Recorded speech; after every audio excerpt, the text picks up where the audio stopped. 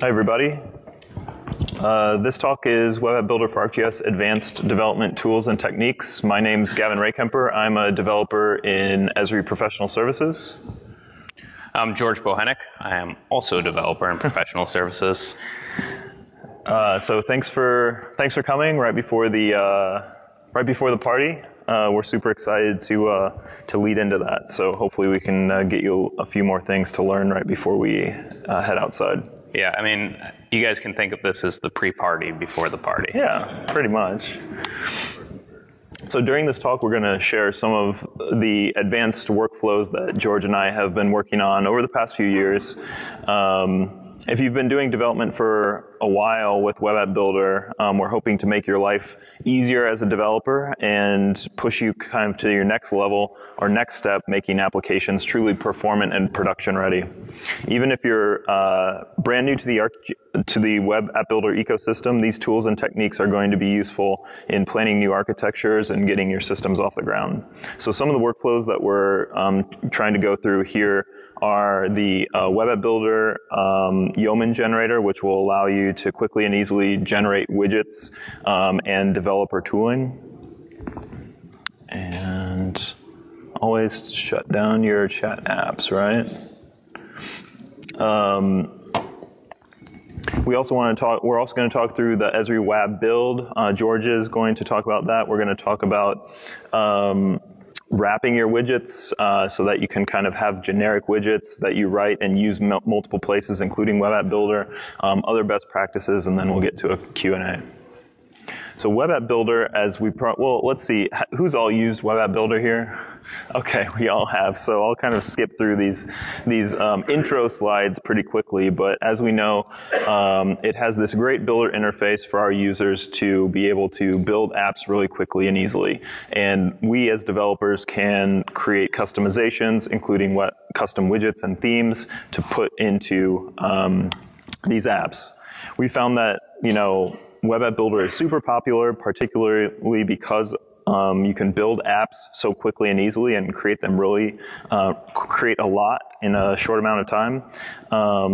But we still find users that are using Web AppBuilder when they probably should be using a custom web application using the ArcGIS API for JavaScript. Web AppBuilder is great for certain situations, like if you're building a multi-purpose app, or if you want to create a bunch of similar apps with the same data and different sets of widgets, and maybe some of those widgets even being custom widgets that you've built. But if for other situations where you're building like a super specific or custom app, a complex app where lots of different widgets or areas are interacting with each other, it's still totally valid to build a custom application using the ArcGIS API for JavaScript. But the great thing is that the same skills that you have building custom JavaScript apps and building custom Web AppBuilder widgets and themes are basically those same skills, and so we can utilize them and vice versa. So today we're going to talk about a couple of tools for development and some best practices. The first tool we'll talk about is the Web AppBuilder yeoman generator. Before we get into that, you may be asking, like, why do I even need tools to develop? The most basic setup for developing widgets is just to kind of copy the widget and get going and just develop right on the JavaScript files right there. Why do I need any tools? The GUI WYSIWYG editor is super powerful, allowing non-developers to build apps. But it comes at a cost because it adds complexity to the system. What's easy for configurators is hard for developers, or it adds complexity for developers. So generators allow us to automate this extra work for us. You have all these extra tasks that you want to do when you're creating a custom widget or theme. For example, you have to conform to the strict widget file structure. You have to make sure copies of your widget are in the stem app and the server folder if you're testing with a real app. And so that's why generators kind of help us. They also scaffold out boilerplate code for us automatically, and they install and configure tools like Grunt or Gulp to automate tasks for us, which is particularly helpful with opinionated frameworks, because the more opinionated a framework, the more value you can get out of generators like this. A great way to think about Web AppBuilder as a developer is as an opinionated framework that sits on top of the ArcGIS API for JavaScript. And by that I mean there's a heavy use of convention. Every widget has to have a manifest.json file. It has to have a widget.js file. And then it expects all these other files to be named precisely the correct way. Like if you're using a config.json, it needs to be named that way. And all these folders need to be there as well. This convention style is very popular, like in Ruby on Rails community and other tech communities. And so Web App Builder is kind of following these patterns. So we want to set up the same automated tasks for most projects, and we have a lot of boilerplate code and files that need to be created during our development. Well, that's a perfect situation for a generator, which is why this generator was created about 3 or 4 years ago to help out us on a few professional services projects, and lots of people in the community found it useful. So it's an open source project that's thriving today. Getting a lot of enhancements from you, the community, as well as us at Esri when we're able to contribute back. If you've never used the generator before, its main 2 purposes are to install tools to transpile and copy your code into the Web App Builder folder. And it has a sub-generator to scaffold out widget files to save you time, so you don't have to create all of those yourself. Each year we try to add more functionality, and the open source community have added more features to the generator to make our lives easier as developers. This year we've continued to, last year we put in TypeScript. This year we've continued to improve the TypeScript support. We've upgraded to the most recent TypeScript updates, and we've included some new paradigms for using TypeScript within widgets. We've also created a bunch of, or put in a bunch of bug fixes, and another big feature is that we have better integration with app builds, and George will talk about these features later. So yeah, we've added a lot this year, and we hope that you can take a look at it. But we'll jump into a demo of the generator right now. So the first thing that I want to do before developing is to have a demo app that you're already using.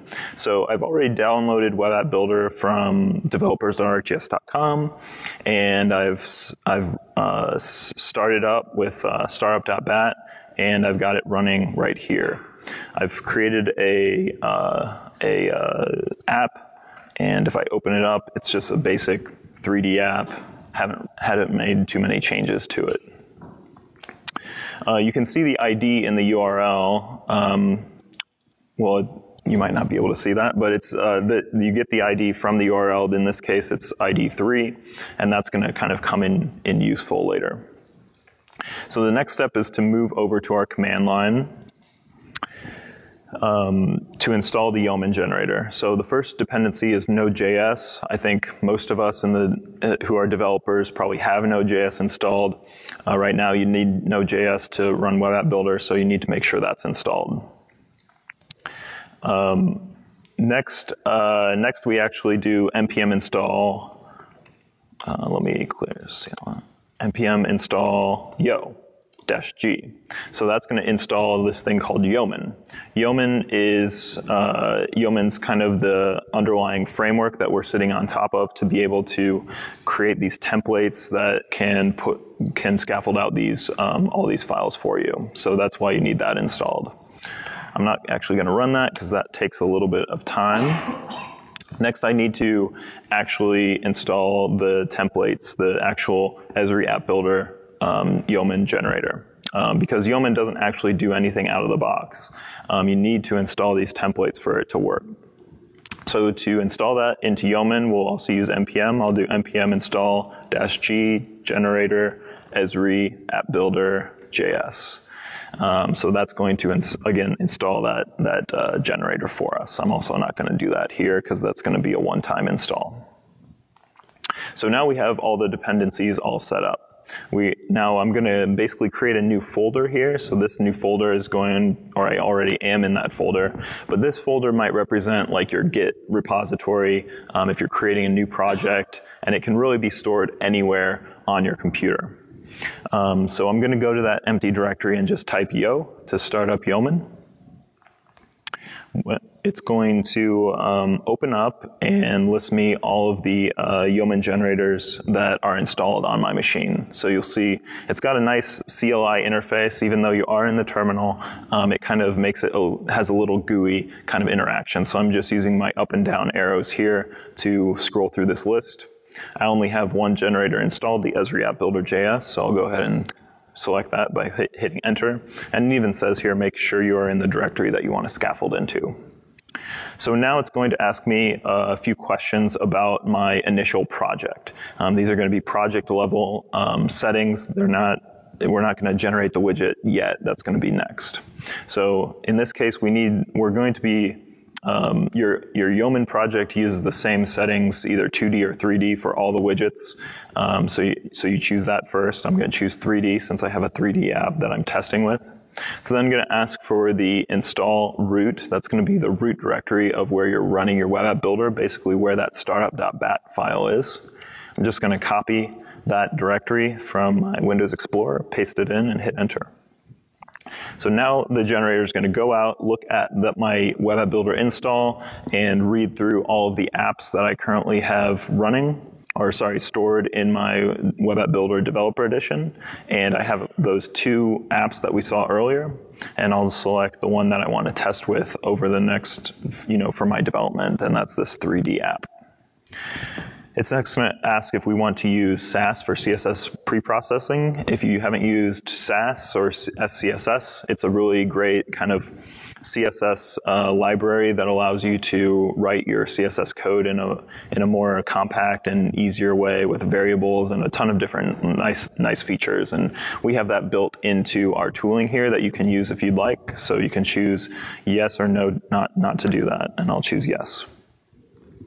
The next question is, what kind of JavaScript syntax do you want to use? We have a variety of options here. We can use plain old JavaScript, ES5. We can use more modern ES 2015 to use some of those more recent JavaScript features. And of course, we can use TypeScript, is what I was talking about earlier. So I'll choose TypeScript. Now it's going to launch us into creating a package.json. This is the same number of questions that it would ask you if you run npm init. So I'll just hit enter a couple times, get to the end of that, and we'll see that it's already created a few files for me, and it's going to start installing the dependencies, the project level dependencies that I want it to be installed. If I pop over to my text editor to see what files it's actually laying down, we can kind of look at what's going on here.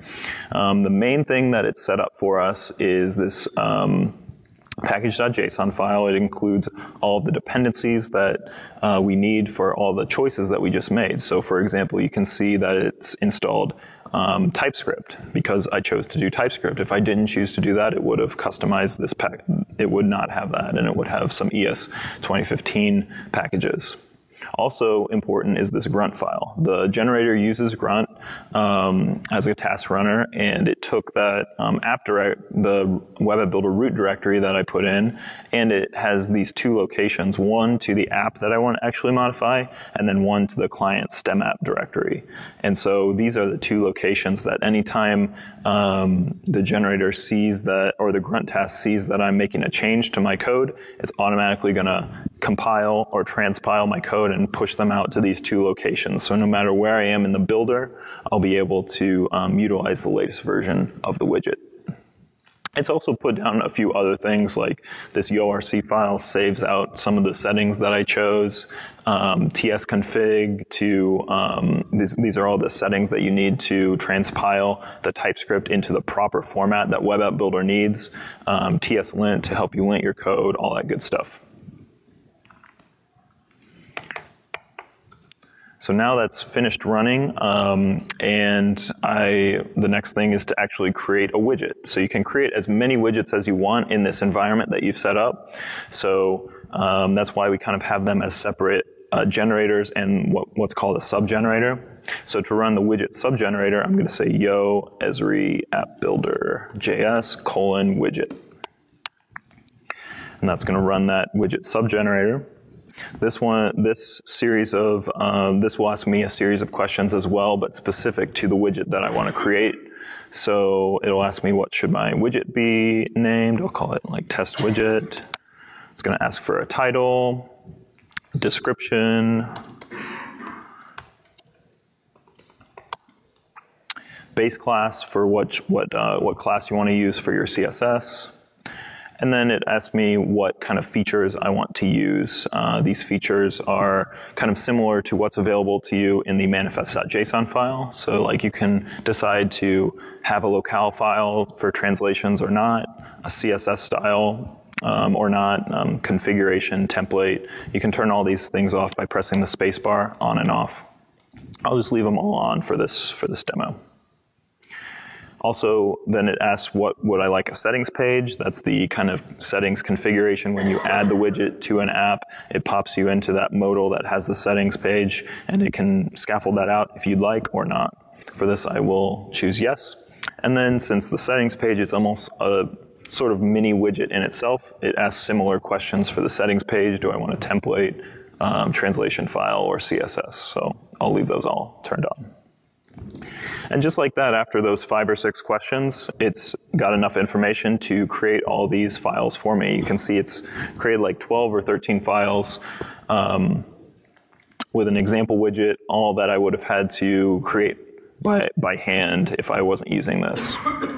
So let's take a look at those files.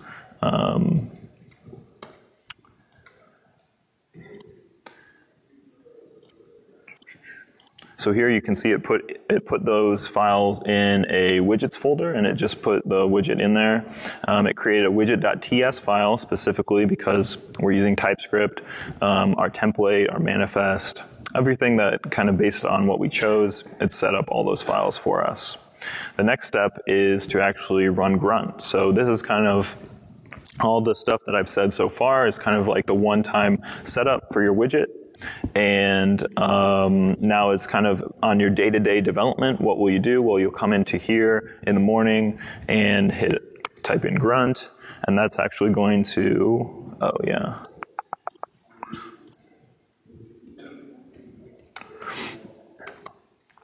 That's actually going to run grunt in the background, which transpiles my code and monitors my code for any changes, and that's kind of the important part. But since it's run, we should be able to see this widget in Web AppBuilder already. Oh, I need to go.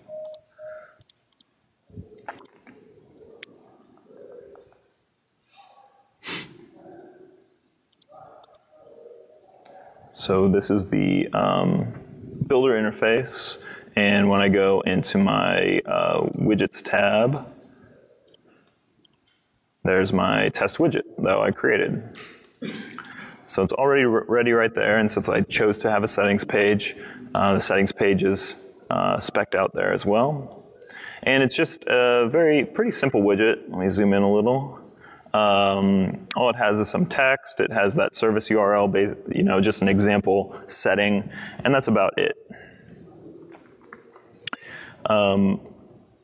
Next, what we might want to do is do some development. So if I've got my widget open here, what I normally do is actually open the app as it like in the preview mode, and make sure I turn on live reload. This is a feature we added a year or 2 ago, that if you install the live reload plugin into your browser, it'll automatically reload the page when it sees any changes and when it's doing that transpiling. So maybe I'll go into my widget files and go into this HTML file and add some stuff or something, put some exclamation points.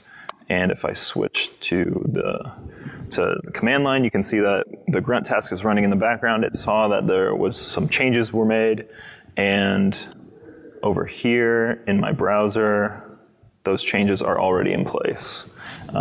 So I think really adding the addition of that live reload and making sure that that's all connected really allows you to do some more efficient developing and get your code written faster and more successful. So that's basically the generator. I hope you all use it. One additional thing that I kind of wanted to mention was the TypeScript aspect. Like I said, it's something we introduced last year, and we've really been kind of focusing on the TypeScript support in the generator, just because it seems like TypeScript has become really popular over the past few years. It's a superset of JavaScript, which means that it's all your plain old JavaScript code will be perfectly fine when it's compiled with TypeScript, but as you get used to the syntax, you can start using types and start using some of the syntax that TypeScript uses, and it'll allow you to kind of catch some mistakes more earlier in your development process, and hopefully make you a more efficient developer. So I've found that TypeScript has really been, writing widgets has really been a great way to kind of get going with TypeScript. It's not super daunting. It's not like having to build a full app with TypeScript. You can kind of just try it out and see how you like in the context of a widget. So I'd encourage you to try that out. I did want to show a few of the features that come with using TypeScript and the generator. The first one is, I think, one of the keys, and it's autocomplete. So let's, if I go over into my widget and maybe I add a div and I do my data dojo attach point, like we're all familiar with, and give it a name, maybe instructions. In the TypeScript, you do have to kind of tell it about your widget template. So in here, I'm going to create a new private variable, instructions, and I'm going to tell that TypeScript that it's an HTML element. You'll see that because I'm using VS Code, I've already got autocomplete on all of the types that I could assign to this variable. And so now my TypeScript knows that instructions is an HTML element that I can then use in the rest of my code. So let me pop down to the post create. And maybe I want to put, let's say I want to put like the current extent into that instructions DOM element, just for an example. So to do that, I would do this .instructions inner HTML, and you can see that because TypeScript knows that this is an HTML element, it's auto-completing, and I can just say enter, and maybe I want to say this .scene view. So this .scene view is auto-completed for me, and that's good, right? No, we all know that the red underscore means bad. But this is honestly a mistake that I've made, right? Like you sometimes, as a GIS developer, you might say, oh, this .scene view, and you assume that that's going to be the extent. But TypeScript knows that scene view is of type scene view, and inner HTML is expecting a type of string. So instead of having to pop over to the browser and then realize that I screwed up and that I actually need to put .extent, which here it is, it's going to autocomplete for me. It'll save me that time, and I don't have to kind of go through that development process. But yeah, I don't know if you saw that, but the autocomplete is really, really good with TypeScript when you're using when you install the proper typings, which the generator puts in for you. I can scroll through all the possibilities in terms of the properties and methods of scene view, and you can see it even pulls in the documentation on the right. So all of what I've been doing for years and years, switching between my text editor and developers.arcgis.com, maybe I don't have to do that as much anymore. I can just look at the documentation right in line and keep my development going forward. So let me put in my extent, and I'm still redlined, right? Like, what's going on here? Well, extent is not a string either. So TypeScript is warning me that, there's a problem right there. So I can just do .toJSON maybe. And now finally TypeScript is telling me, like, yes, that is acceptable. So another thing that we've changed over the past year is the configuration. So your config.json is used by both your widget file as well as your setting, and so it kind of makes sense, and it's a very TypeScripty thing to do to create an interface for that. We did have the interface kind of in the widget.ts, but based on some community feedback and kind of some kind of obvious TypeScript knowledge, we should have that in a separate file. So that's what we have now. We have this config.ts that gets generated for you, so that, like this, in our case, we've got service URL, which is a string. So I can go into both my main JavaScript code. If I do maybe console.log this.config.service URL, it'll auto-complete that for me here. But I can also go into the setting.ts and basically do the same thing, this.config.service URL. And if I, say, change my configuration to be something else, service URL 2, suddenly TypeScript is telling me that we've got problems. And it'll help me catch those errors, again, earlier on in the process, so you can be more efficient as a developer. So yeah, that's really all I have on TypeScript. That's really, it's just not really digging too deep into TypeScript, but I really have enjoyed it doing widgets with TypeScript over the past year, and I hope you all can use the generator to use TypeScript or not in the next year. George?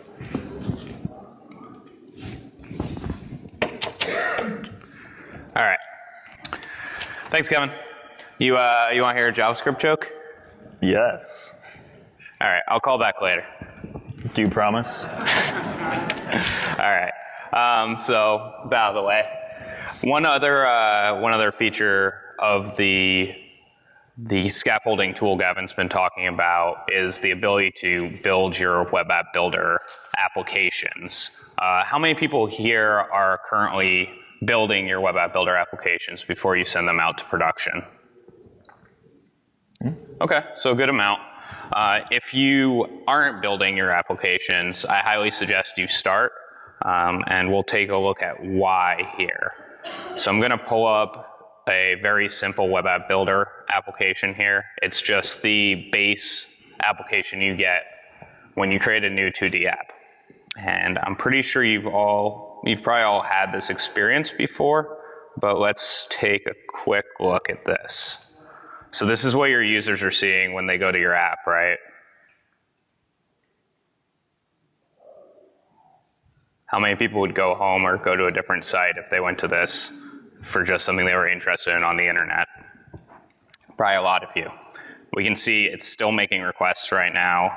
We're at 270 JavaScript files. It took about 18 seconds to load right here. In modern web development, that's pretty rough. So if we go through, and I have another one open that's been run through that build process right here, and let's take a look at that one. And it's still, it's not the fastest web app in the world, but right here we're already starting to see things. It's 22 JavaScript files that loaded. It's already up in a reasonable amount of time.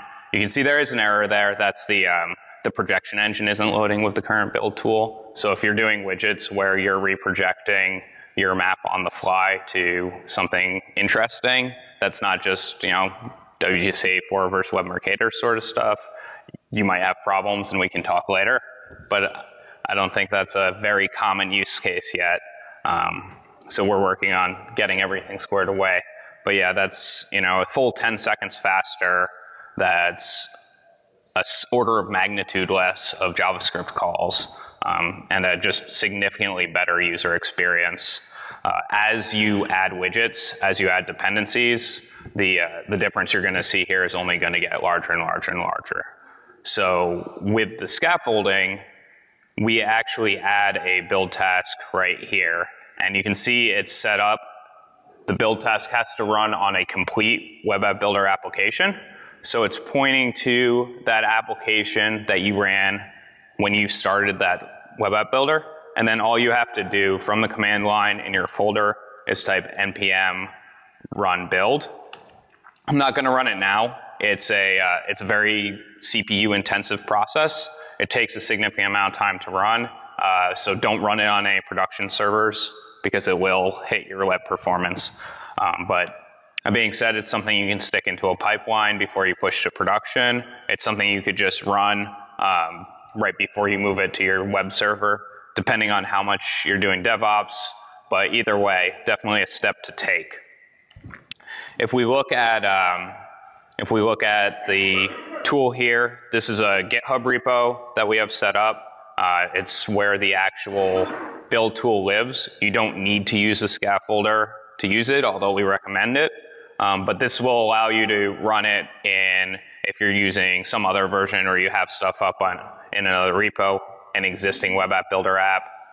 And you can go through here and it'll give you installation instructions. You can run it from either the project itself with an npm run build, or you can run it globally just on the system on your command line. We also have some hooks for scripting. So if you're writing build processes with Node, you can call functions directly to build what you want. And just do it. So another piece of the puzzle here when we're talking development for Web AppBuilder is how do I store my code in source control? I have this giant application. It has a lot of code I didn't write that I don't really care about, that I don't want to have to deal with changing when it upgrades, right? So we want to talk about best practices for a minute. If we look at what the yeoman generator actually pushes out, we can see it only gives you a snippet of this, right? And it's copying everything over. That's what you want to store in source control. Like, you don't want to store every single widget in GitHub, right? You just want to store yours. And that way you can do things like combine multiple widgets from different repositories. You don't have to have every widget you've ever written in one piece. And you can automate that and script it to copy over using the tools that Gavin has helped to write. From there, we want to talk about actually developing. How do I do things like unit testing? How do I make my widgets more accessible in other applications that might not be Web AppBuilder? And in order to do that, we use a technique called that we call wrapping your widgets. And really what that is going to be installing or creating a JavaScript API widget. We're not going to be creating Web AppBuilder widgets anymore. We're JavaScript developers. We're not just web app developers, right? So we go through here and we look at the widget.js file. This isn't something that the scaffolder does for you, so it's something that you'll have to do yourself. But right here, we have a very basic application, or a very basic widget, and we want to keep it that way. So if we were going to create a new widget right now, I would go into widget.html, and I would take away all these things that actually do stuff. And I would just put in a new div, maybe a data dojo attach point, and I'm going to set it to main container. And it'll give me an access into my widget. Then here, I'm going to go ahead and I'm going to create a new folder, and I'm going to call that dev summit widget. Inside there, we can make a couple new classes and kind of emulate this templated widget feel. So I'll say dev summit widget.js, and then I'll do another one for a template so that we can still get that nice widgeted behavior that we have. Dev summit widget. And then I can do things here. If I really want to, I can say just a hello world type application, right? And I can, in my widget.js, I can now load this. So we'll say main widget, and I'm going to import the widget I just created. So this is using the ES2015 syntax. I wanted to show something a little different, one of the other options. Generally, I prefer TypeScript, but this is also a good option for giving you some of the more powerful features that are available with modern JavaScript. So I'm going to import dev summit widget, and you can see I'm already missing that autocomplete from dot / dev summit widget / dev summit widget.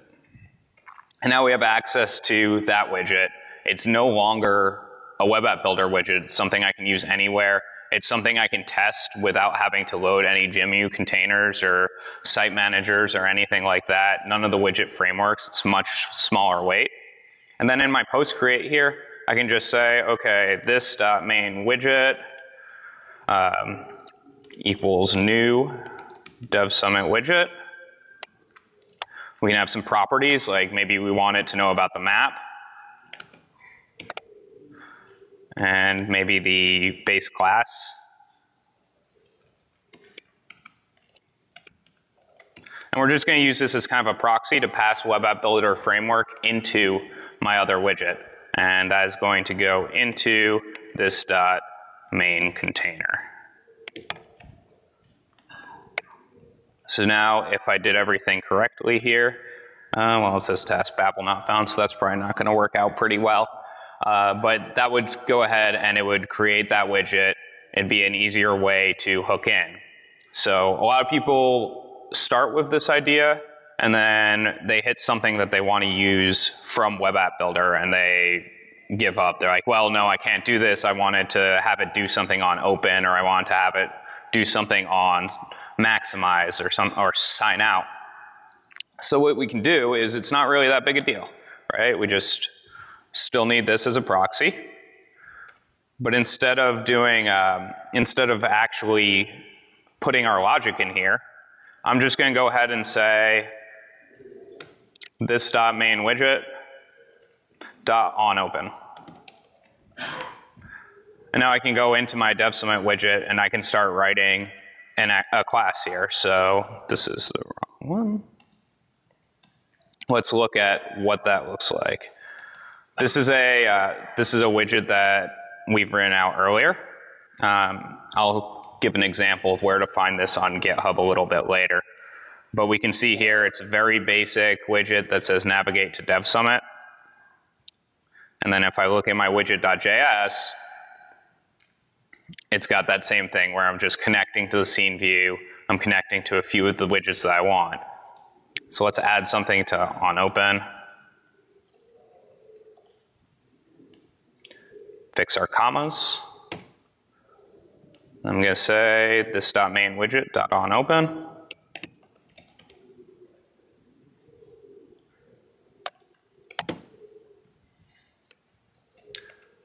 And then from within my go to dev summit widget, I can say something like onOpen here.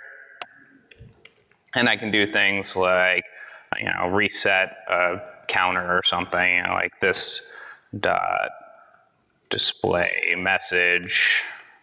I made it to dev summit, right? So that gives us, now you can see the only things this piece is pulling in. It's pulling in declare, widget base, templated mixin, and template. And those are all things we know how to deal with pretty easily. So now we can write unit tests. How many people here are currently writing unit tests? Okay, a couple. And how many people here are exclusively Web AppBuilder developers? Like this is your primary way of pushing apps out to people. Okay, great. So what this allows you to do is it allows you to use some of the toolings that aren't coming from the Web AppBuilder community to create a simpler test experience where your testing doesn't have to rely on some of the requirements that Web AppBuilder has. So let's just take a look at a sample test here. This test is just going to make sure that we've called go-to on the proper coordinates. We know Palm Springs is around here, so we're going to make sure that that option was called. You can see here this fake view class.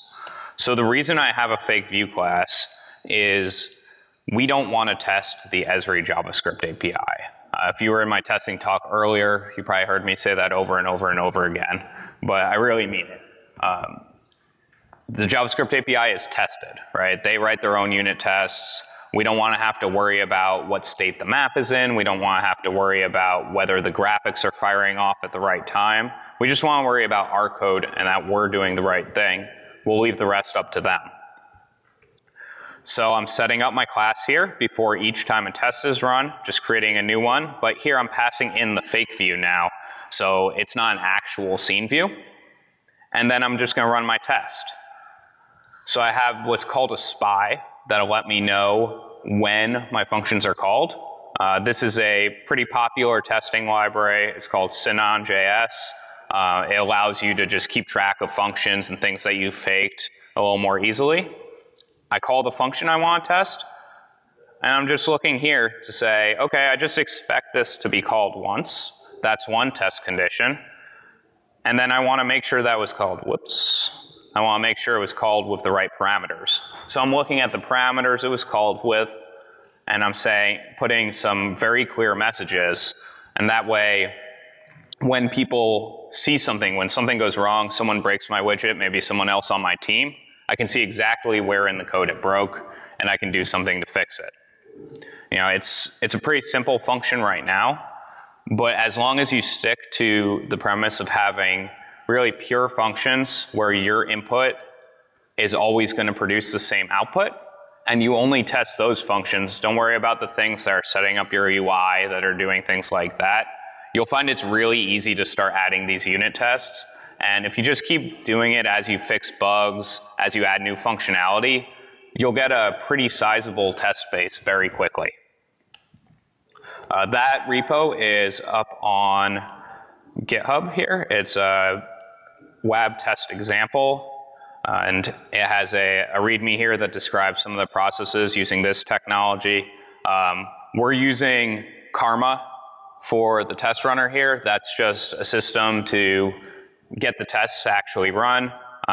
It's a few years away from being trendy now, but you could use really anything you want with this pattern. You know, you could use the intern, you could use jest, whatever you're comfortable with or whatever your group is comfortable with at work. The really important thing with unit tests is that you make them easy to develop. Because if they're hard to develop, I guarantee you after the first week of writing code under a unit testing policy, not a single developer is going to write a new unit test. And it's always better to have a couple really well executed unit tests than it is to have none. All right, let's pull up the slides. Make sure I actually got to everything. All right, so some related talks that are going to be going on tomorrow that you might want to check out. The tips and tricks for debugging apps, and that's going to be at 10 a.m. We have web editing. I know a lot of people are using web editing with Web AppBuilder. This is kind of an alternative way to look at it in the JavaScript API 4.x, see how they're doing it. You know, it's always good to explore all the different ways you can approach a solution.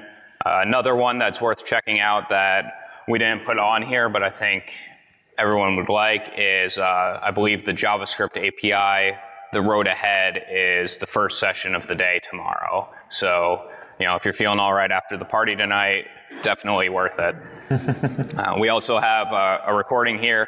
All of the recordings from Dev Summit for the past few years are up on YouTube. Check them out.